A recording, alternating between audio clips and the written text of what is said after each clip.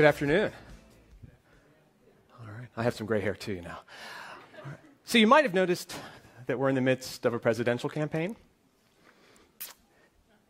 Yeah, where is he going with this, right? Okay, so you might have noticed that we're in the middle of a presidential campaign, but I thought, given last night, that it would be fun to go back to the good old days of 2008 and the Obama-McCain campaign. Now, back then, campaign events looked like this. Lots of signs, lots of people cheering. And because this is a nonpartisan conversation, the same thing happened with McCain, too. But something amazing happened just after that election. It was a seismic shift in our culture, something that affected all of our lives immeasurably. And you can see it 4 years later in the Obama-Romney campaign. Everything looked different. No more signs and a whole lot more phones. These phones have totally changed our lives. They allow us to do things that we never thought were possible, or in some cases even necessary. But I think we have yet to really capitalize on the most amazing feature of these phones, and that's the power to heal. Now, of course, for this conversation, I mean the power to heal people who live and work in places like this, and like this, and like this. Now, our work focuses on obesity, which we think is one of the great plagues of our time. And you all know that obesity is related to a wide range of health conditions, many, many, many health conditions, many more than I think many of us give it credit to. And we particularly focus on the health of women and increasingly their children. Because did you know that a woman who's obese before she becomes pregnant is likely to have a child who becomes obese, him or herself, earlier in life? And that child is likely to have a higher risk of hypertension by the time that they start kindergarten, likely to have higher rates of autism, and likely even to die earlier in life from things like cardiovascular disease and cancer. And the problem, of course, is that here in the US, obesity is rampant among the poor. Most of the American medically vulnerable population is overweight or obese, and increasingly we're seeing the same thing globally as well. But amidst all of these challenges, there's a bright light. There is an opportunity here, and that is that the poor in our country and beyond use their phones a lot. And in fact, they use their phones here so much that we're starting to see new digital divides. The days of the old digital divides are really behind us, and in fact, our new divides look like this. In some cases, medically vulnerable populations here in the US are actually disproportionately more likely to do all of the things that you see listed here. And this gives us an unparalleled ability to turn their phones into treatment tools. So at this point, I'm talking obesity, we're talking technology. I'm sure some of you are thinking about Fitbits and your mHealth apps. How many of you are wearing Fitbits or their equivalent right now? Okay, I apologize, I'm going to tell you why they don't work, at least for weight loss. And the problem is that for obesity treatment, you really, really need a program. You need to learn skills. You need to learn what to change. You need to have some support, ideally from an expert that can be a human, and increasingly we're finding it can also be from an expert computer system like the ones that we create. And you do need to track, you need to self-monitor, but you need to self-monitor or track for 5 to 7 days a week for the 6 months or so it's going to take you to make a complex behavior change and sustain it. And to get the best outcomes, you need to do all of those things at the same time. Collecting alone isn't changing. And changing requires a programmatic solution. And that would be difficult for any of us to do. It's extraordinarily difficult for most of our patients, but it's especially difficult for our most vulnerable patient populations. And I want to tell you about someone who we met in one of our studies, and her name is Sandra. Sandra is a woman who lives in Burlington, North Carolina. It's about 20-25 minutes from here, and she would tell you she's poor. Now, by the standards of many developing nations, she's probably doing okay, but by US standards, she's struggling. She wants to be a nurse one day, but she knows that's just not in the cards for her right now. So she's just working hard and trying to save money for her future education and trying to be a good example to her kids. She has obesity, hypertension, and prediabetes.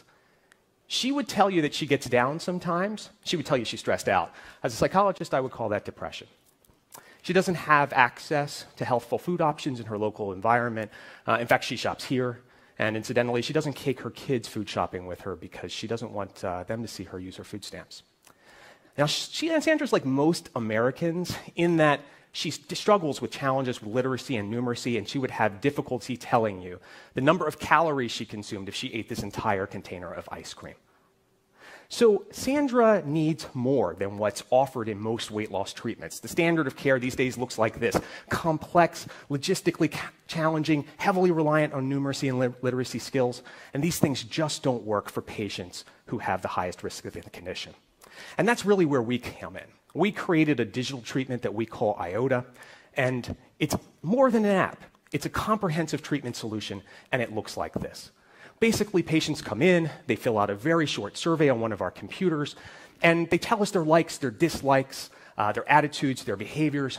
We take all of those data, we throw them into the cloud, and then we can generate a series of very straightforward goals for people to do.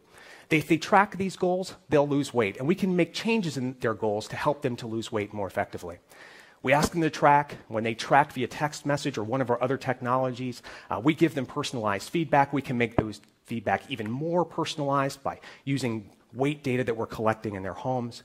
We take all of that data and we put it in front of their coaches. We've worked with lay health providers, we've worked with community health educators, all the way up to registered dietitians. We can even put counseling recommendations into the electronic health record. And this very low-cost, scalable approach works. It works extremely well. And over the last decade, we've tested it in more than 4 randomized controlled trials, and it does all the things that you see listed here. Now, we first met Sandra in one of our studies that was designed to prevent weight gain. And amazingly, the challenge with this is that Sandra and women like her gain a lot of weight each year, somewhere between 2 to 4 pounds a year. So even if they start their adulthood at relatively low levels of obesity, by the time that they reach menopause, they put on enough weight that health problems are all but inevitable. And in just a year, Sandra participated in one of our programs and she stopped gaining weight. But things really got interesting 4 years later. We came back and we said, what's happened in that period of time? And in that 4-year period of time, people in our control group who didn't use our app, they gained on average 11 pounds. Sandra and the women like her who used the app, though, just stopped gaining weight. And I mentioned that Sandra was depressed. More than a quarter of every patient population that we work with is clinically depressed at baseline. This approach reduces depression by 70%.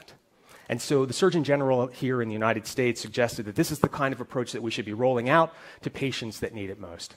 And we agree. Now we're taking this approach global, and we're starting in China. We're starting in China for lots of reasons, not the least of which is that we're beginning to really see the obesity epidemic hit hard there, particularly in younger-aged populations. And we've taken this IOTA approach to China. We've tested it there. And in China, it sort of looks like that. Don't check my Mandarin. But amazingly, this approach not only works, but it works even better than it does here in the US. We see bigger weight losses, bigger reductions in cardiovascular risk. And so, one last thing. If you're not with me, if you're not an interventionist and you don't necessarily buy into this whole digital revolution idea, then just take this piece home with you. In our last trial, we asked our really disadvantaged patient population to track using our app every day for a year. What proportion of people do you think that did that? Every day or once a week for an entire year. What proportion of people do you think did it? Yeah, 20%? 20% would be pretty good in the commercial market. We found that it was 93.2%. Historically disconnected, rural, socioeconomically disadvantaged patient populations will use these technologies, and they will use them in ways that I think none of us could have imagined. And we don't even need a fancy phone. A really simple flip phone that some of you may have in your pockets right now, that's all that you need. In fact, we focus on smartening phones that are probably dumb phones. And so right now, as we're seeing increasing penetration of these technologies all over the world, we think that this is the approach that will allow us to reach out, engage with, and improve the health of disconnected and vulnerable populations globally. And through our center, Duke Digital Health, we're now exploring ways of giving these technologies away for free. Thank you.